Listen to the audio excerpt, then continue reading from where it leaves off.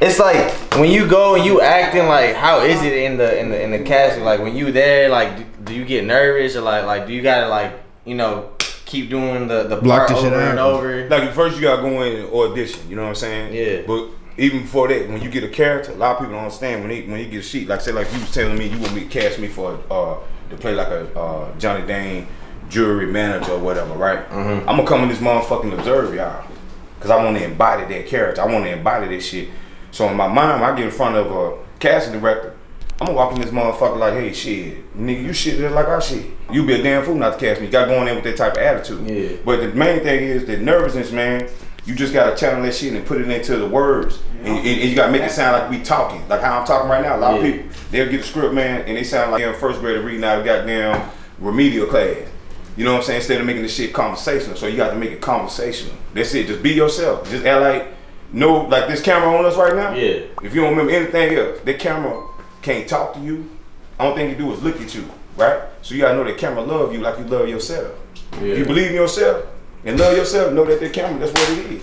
If you go in just with the attitude like, hey man, I'm finna go in and get this bitch, and if you don't get it, so fucking what? Move on to the next. Yeah. But you just make sure you know your next move be your best move. You make sure you do the next project, you make a motherfucker feel like, damn, I should have casted that motherfucker.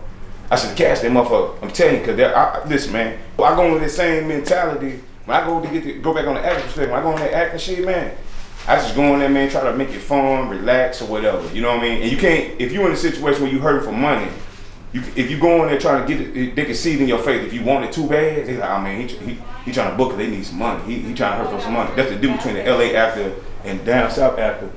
You know, they be like people they can tell. But if you go in there relaxed, smooth. Come here, baby. Yes, sir. This right here. This is the Vanna White of Johnny Dane. You see, she just brought a complimentary Red Bull. All right. So there was a commercial break, y'all. Anyway, but what was the other thing you was asking me though? You gonna ask me something else? What made you want to be in that industry? You know what I'm saying? Like, fuck yeah, though. You know what I'm saying? When I was in college in Memphis, right? I used to intern for Def Jam. Oh, really? I was around, to tell my age, I was around when he had the Def Jam 2000 campaign, when you had Jay-Z, DMX, Murder Inc., all that shit. Yeah. And I was pushing this shit in Memphis. At the time, the South was kind of, Rap Life was doing this thing, No Limit was steady coming up, Cash Money was coming up, but at the time, it was still the South wasn't like what it is right now. No representation, really. Right, right. So I kind of got around the stars, you know what I'm saying? Like, man, look, I'm a motherfucker. I played Jamaica South 5, Root to the Q's, I'm a Mason. So some of them are already in the industry. So when I got around, the nigga was like, man, you act like you ain't starstruck. And I just got that good energy. And they was like, man, you ever thought about acting? Shit, I started taking acting classes from Elvis Presley, acting coach in Memphis. Then I came down here, had a son, you know what I'm saying? Then I took some training down here. First movie I did was the Mike Jones movie with D-Rec from Rick Shop Records and Greg Carter. That was the first one I did. After I did that joint, now check this out. After I did that, right? Now like most motherfuckers, they gotta keep doing this. After I did the Mike Jones movie, the next movie I did, a TV series I did, I got on NBC and worked with Jerry fucking Brockhammer who did CSI and Nipto. Co-star. You feel me? Yeah. But I'm still putting them pictures out there, telling motherfuckers fuck with me. But when people saw me come around like this type of energy right here, they think I was trying to be a rapper. They don't know I already had street team, guerrilla marketing background. But I was pursuing more of the acting side. You see what I'm saying? So let me tell you, Kevin Lyles, he know who I am. Rob Love, who's over street team promotion for Def Jam, he hit him up. He used to work for him. He said, yeah, Kendrick was my guy in Memphis. Yeah. So that's pretty much it. To be honest with you, man, hip hop and music led me to finger. Yeah. You see what I'm saying? And actually that's happened with a lot of rappers, and artists. They led themselves to the acting. Yeah. That's crazy though, cause it's like, I be seeing that, I'm like, damn, I was like, it looked fun though, like when people be doing it, you see the bloopers and shit, like everybody be like having a good time. Man, but you gotta think about it, man. Like, I'm gonna tell you something. It's like, really hip hop evolved you into the acting. That's why I was telling nephew, I said, look at Will Smith, look at LL Cool J, look at 50 Cent. If you look at their dynamics, each one of them in their own right, like Will Smith got in, he did it this way. LL got in, he did it this way. Now 50 got in, he did it this way.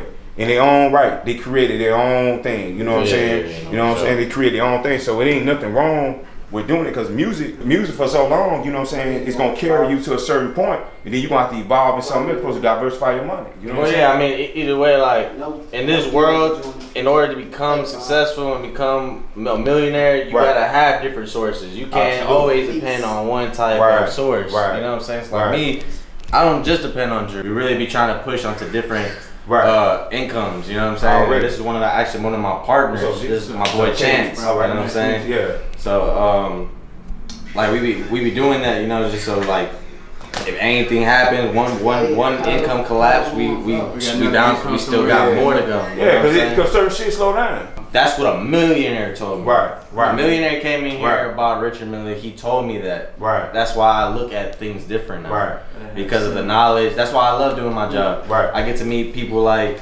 actors like you and rappers and get to know more knowledge and ball players and stuff, and they tell us what they do. You know, they say, yeah, we don't just play ball. We got money in real estate and money here and there. But one thing, rest assured though, it was the one thing they had the foundation. They gave you their image. Yeah. And see, their image, like they used to, the old Sprite commercial. The old Sprite commercial say image is everything. You feel what I'm saying? Yeah. But see, check this out. Hey, listen here, man. You gotta start like a caterpillar, man.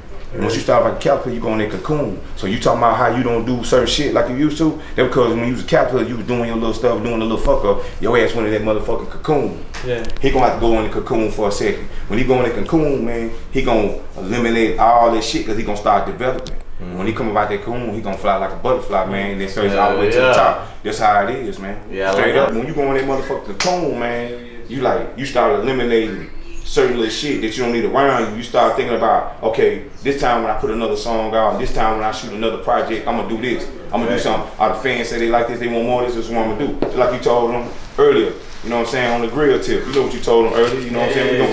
We're gonna keep that culture steady. That's our thing, but he know what it is. You feel me? He know what it is. Yeah, man. So like I said, man, watch, when you get that girl, bro, I'm telling you, bro. Oh man, you don't even know yet, but when you get that girl, it's gonna change your image, bro. I'm telling you, bro. It does. That shit really changed your image.